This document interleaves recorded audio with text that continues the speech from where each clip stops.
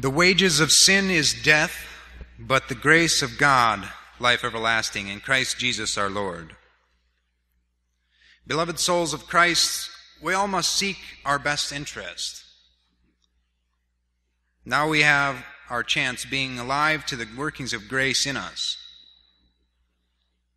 For we are here today with a purpose, not only to fulfill the commandment of God,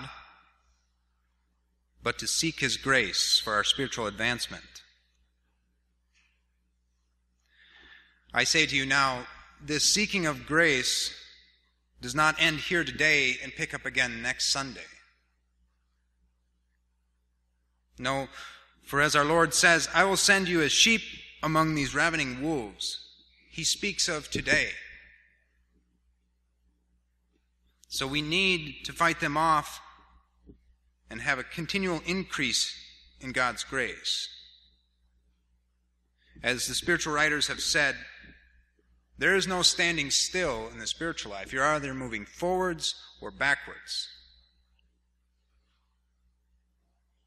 But also, we need a constant seeking of grace for those we wish to convert, realizing it's God's grace that does the converting.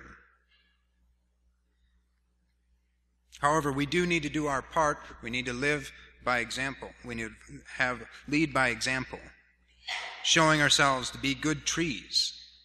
And so I ask, what are our fruits? What have we done? What do we have to show for our efforts? Do we go out of our way to help someone without seeking a reward, but seeking to make a return to God? The wages of sin is death, but grace, life everlasting. So if this is the wage, what is the work? Striving toward union with our Lord is our work. We need to have this desire in mind in all of our actions. Union with the Blessed Sacrament. And by this we make a return to our Lord. We give Him our souls, as He has already purchased them. And so it's for us to make good on it, to do our part in securing our union with our Lord. For as you have used your members to serve uncleanness and iniquity unto iniquity, so now yield your members to serve justice unto sanctification.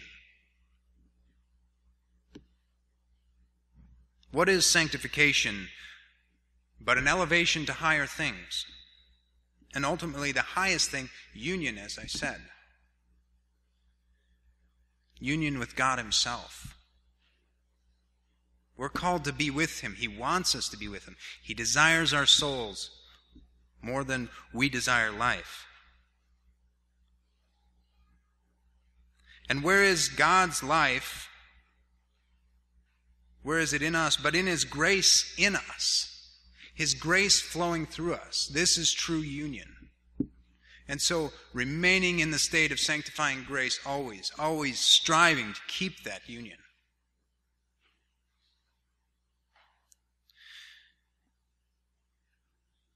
And now you may be troubled, for you wonder, why then has the means of daily sacramental grace left you? Do not worry. God always gives you what you need, and never more than you can bear. All the trials, all the struggles of the day, He gives you the grace to overcome them.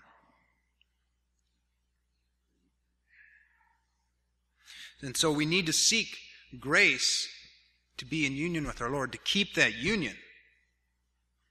But to seek grace, we have to be aware of ourselves. We have to be aware of our daily tendencies, these habitual temptations that we have. We need to avoid them. We need to cut them down and narrow them down to the very minimal amount.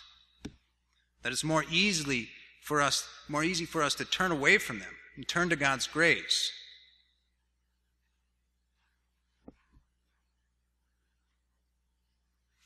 And now we have a great opportunity to know our need of grace. A big step in our progress being aware of our need, it moves us not to rely on ourselves, but to rely on God's grace. To rely on our Lord, knowing, as he said, without me you can do nothing. Truly understanding this. And that's why it's so very important. At all times we need to turn to prayer in every struggle that we have. Temporal, spiritual. Always ever be ready in every sort of temptation. As I've said before, the book, The Key to Prayer, The Key to Salvation, we only sin when we lay down our arms. We only sin when we stop praying. And so we need to continually fight. And remember, yes, without God we can do nothing, but with him we can do all things. Saints literally moved mountains.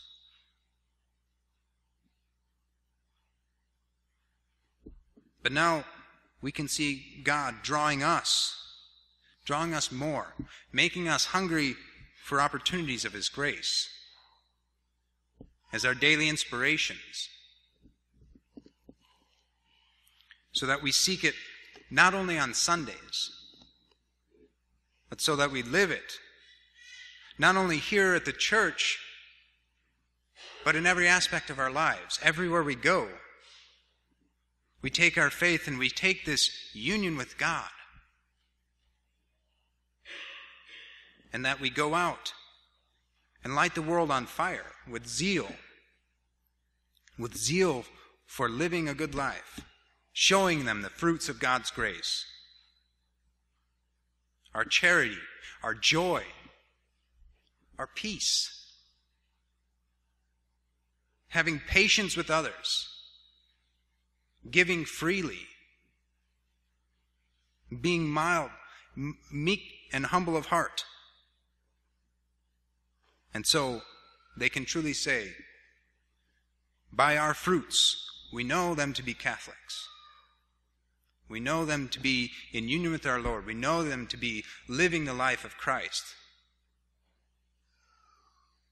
And that they may say, they are definitely good trees. In the name of the Father, and of the Son, and of the Holy Ghost, amen.